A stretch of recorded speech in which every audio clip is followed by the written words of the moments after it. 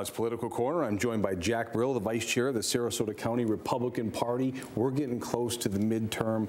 I know you have some numbers, but a lot of candidates have come through here. Are you expecting a few more? I expect we're going to have the statewide candidates come visit the area one more time, and probably if Governor Scott's back on the trail with, he's been spending the time taking care of the hurricane victims up in for Michael up in the Panhandle.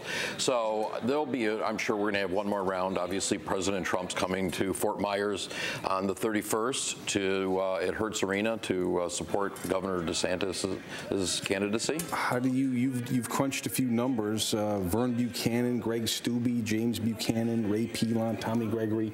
Those names, are they looking pretty good based on turnout? I am absolutely excited about the turnout.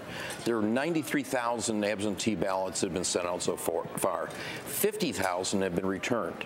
And normally, in a normal election, the Democrats usually have a little bit of a lead in the absentees. We catch up in the early, and then we win on election day. We're ahead by almost 350 ballots on absentee ballots as of yesterday. We're actually up 3,500 in early voting so far. We actually are winning and to getting more voters out at every early voting location except for the North Library. All right, and Jack, so when we hear about this blue wave, the other side's pretty motivated. Here on the Suncoast, it's much more difficult because there is a built-in advantage with registered Republican voters. There is, and I also think that with everything that's gone on this fall, our base has really gotten excited. They're concerned about the issues. There are a lot of amendments, and there's some very important amendments both in the state and also in the county. There's one in the city who have decided the date. There's one in Northport with their entire charter. There's a lot of important issues. We'll have our victory party at the Hyatt.